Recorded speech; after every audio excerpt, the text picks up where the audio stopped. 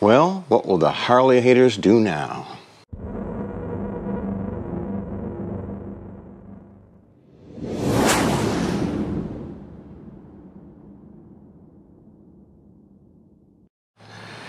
You know, I've said for years that Harley Davidson was one of the most advanced motorcycle manufacturers in the world. I used to get poo-pooed all the time by the Harley haters. Still do. Had somebody call my Road Glide a farting couch. Okay. Well, when they came out with the adventure bike, a lot of us thought it would shut them up, but apparently it did not.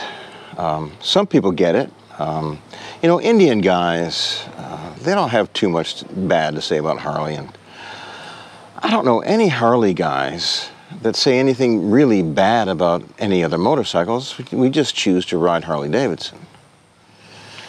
So here comes the Sportster S. This is a market that Harley invented back in 1957. This is a bike that everyone has gone after.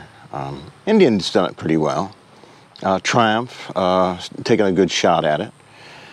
But this is a market that Harley owns. So it'll be interesting to see what the Harley haters say now. How can they say they don't belong here like the adventure bike? Harley has no business making this model. Well, apparently they do.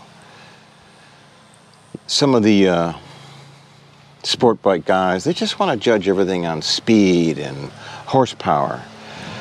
Of course, they don't know that most of us Harley guys are really into history, they're really into form, looks and sound.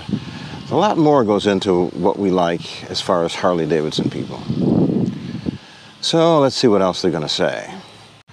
I did call my dealer, and as soon as one comes in, the geezer's going to see if he can't get to ride it and film it. Been waiting for this bike for a long time. So I even know a couple of Harley guys who are Sportster haters. Well, I guess that's for another video. What do you think?